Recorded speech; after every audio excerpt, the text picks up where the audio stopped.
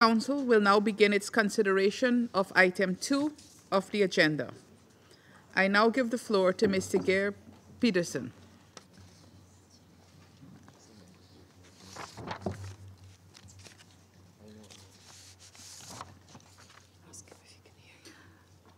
Mr. Pedersen, can you hear me? Yes, Madam President, I can hear you. Good morning. You have the floor. Thank you. Madam President, let me first express my deep concern about the situation on the ground in Syria and the devastating impact it's having on civilians. This month, we have seen further spillover effects from regional conflict. Multiple airstrikes attributed to Israel, including on the residential areas of Homs and Damascus, reportedly resulted in both civilian and military casualties, including advisors from Iran's Revolutionary Guards. In some instances, Israel confirmed it carried out airstrikes in what it said was a response to ongoing rocket attacks launched from southern Syria towards occupied Syrian Golan. The US carried out what it described as retaliatory strikes for a drone attack on a US post in Jordan near the border with Syria that resulted in military casualties. The US claimed that Iranian-backed groups were behind this and other attacks on US bases, a claim Iran denies. The US strikes hit dozens of what they say were Iran-linked targets in Syria and Iraq, with Syrian state media reporting both military and civilian casualties. Meanwhile, Madam President, all other vectors of the Syrian conflict itself continue and remain the biggest cause of civilian casualties and displacement. This month, the entire north of the country, containing millions of civilians, has seen multiple frontline skirmishes, exchange of artillery, rocket and sniper fire, along with pro-government and HTS drone strikes and Turkish drone strikes. ISIL attacks continue to rise in quantity and impact, particularly in the central and northeastern regions. Southern Syria remains violent and unstable, with further killings and clashes in Deraa, as well as fresh confrontations between the Jordanian army and what they say were arms smugglers on the Syrian-Jordanian border. Plainly, the tension in the region needs to be urgently de-escalating, starting with the immediate humanitarian ceasefire in Gaza that the Secretary General has called for. And, Madam President, we equally plainly need urgent de-escalation inside Syria, building on existing ceasefire arrangements towards a nationwide ceasefire in line with Resolution 2254. Civilians and civilian infrastructure must be protected. Security Council-listed terrorist groups must be fought in a manner that is cooperative and firmly in line with international law and that prioritizes the protection of civilians. I impressed these points on key international stakeholders when I convened an international Syria support group ceasefire task force plenary meeting here in Geneva earlier this month. All voices around the table assured that none wish to see further escalation, a welcome sentiment I heard in engagement with regional ministers too. It is vital that all stakeholders act accordingly. Madam President, a year after the devastating earthquakes in Syria and Turkey that killed thousands and displaced millions, Syria's humanitarian crisis has only deepened. On the one hand, we have received some good news with the Syrian government's recent extensions of its authorization for the UN to use Bab al-Hawa, Bab al-Salam, and Al-Riya border crossings, but the broader humanitarian trends are bleaker than ever. And I'm sure that Martin will give you quite a few details on how serious the situation really are. But just to remind you a couple of headlines. What is needed is more access by all modalities, including cross-line convoys, more donor support, including for early recovery and livelihoods, and greater efforts to mitigate any adverse effects of sanctions on ordinary Syrians. Madam President, meanwhile, we still see no concrete results in addressing the situation of an estimated 100,000 arbitrarily detained, forcibly disappeared, and missing persons as called for in Resolution 2254. This month, I met once again with families of missing and detained persons hailing from all areas of Syria, who continue to live both in agony and hope of seeing their detained loved ones released, or at least knowing their whereabouts and fate. On this, let me reiterate my support for the General Assembly's decision to establish the independent institution on missing persons. We have indeed a collective responsibility to help its work.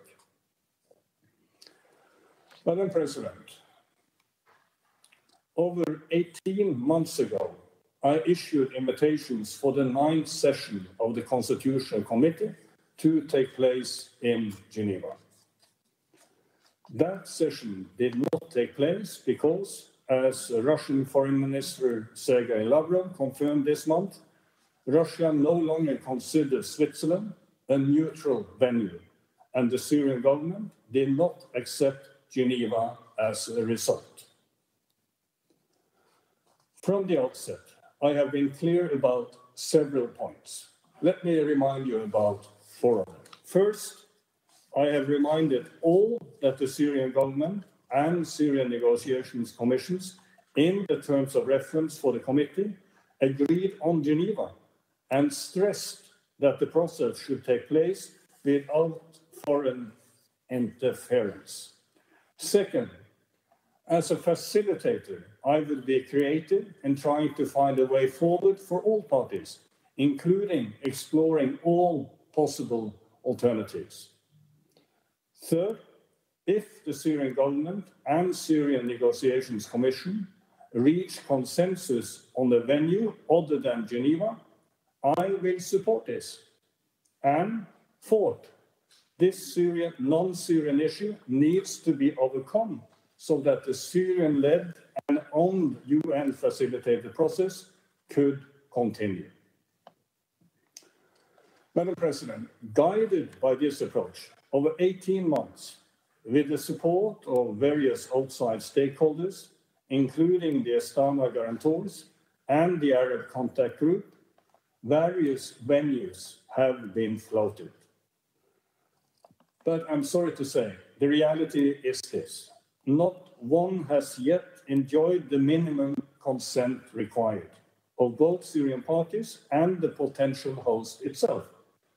I had warned that this may be the case when these issues were first raised 18 months ago. I myself have recently proposed a further option, that the 9th session could be convened in the UN office at Nairobi. I appreciate my UN colleagues in Nairobi being ready to do all that was required to help us host. I recently commended this way out to the Syrian parties.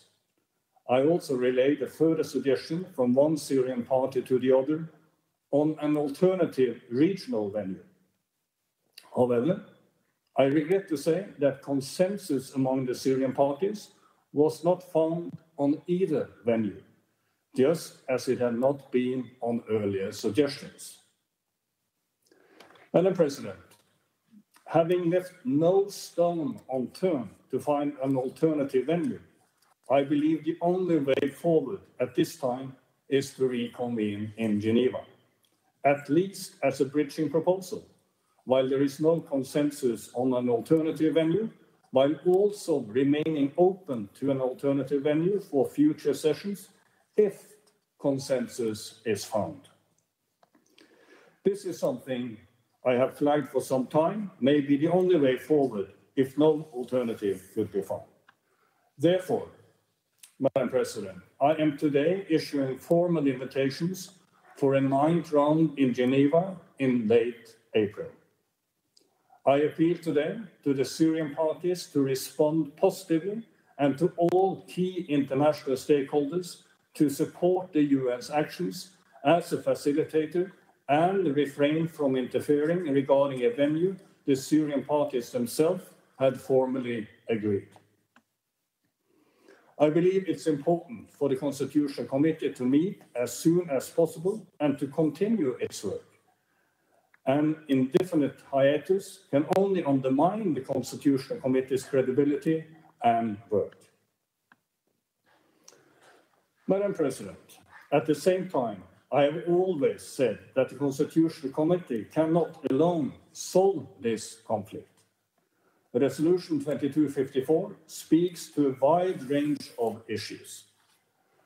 Let me remind this Council once again that clear ideas for step-for-step confidence-building measures addressing core elements of Resolution 2254 remain on the table. I stand ready to enter into discussions to flesh out all details and operational aspects with all Syrian parties and other stakeholders where willingness is shown on the proposals table or to receive alternative ideas. Madam President, as we look to find ways to fully implement Resolution 2254, we continue to draw on the insights and advice of a broad spectrum of Syrians, including the Women's Advisory Board and Civil Society Support Room, who convened in Geneva this month and met with each other too. It was heartening to see a wide spectrum of Syrian women and men discuss common ground and practical ways forwards, despite significant differences among them.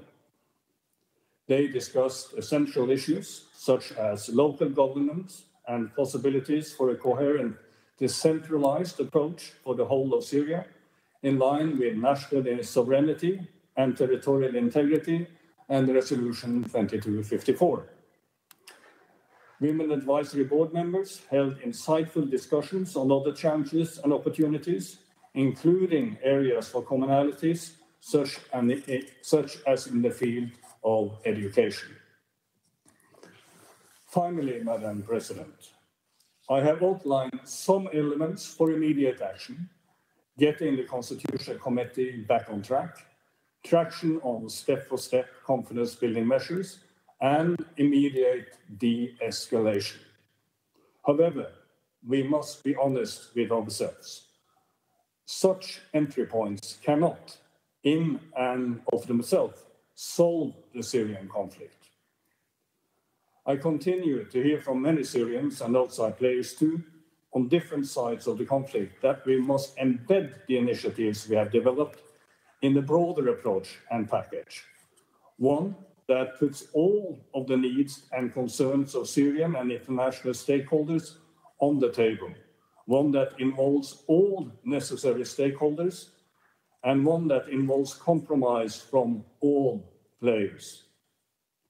Ultimately, this is how to ensure the protection of Syrian civilians and allow the Syrian people to realize their legitimate aspirations, while also in lockstep ensuring Syria's socio-economic recovery and restoring Syria's sovereignty, independence, unity, and territorial integrity. Madam President, I know this may seem to be an inopportune time. I know very well that international attention is focused on multiple other crises. But there might also be a sense in some quarters that the conflict is easier just to manage and far too difficult to solve. Such thinking is mistaken. Look at the trends. Regional spillover is only the latest accelerant to a conflict that is growing in complexity with each passing year. The situation is worsening on almost all indicators, and the status quo is unsustainable and unmanageable.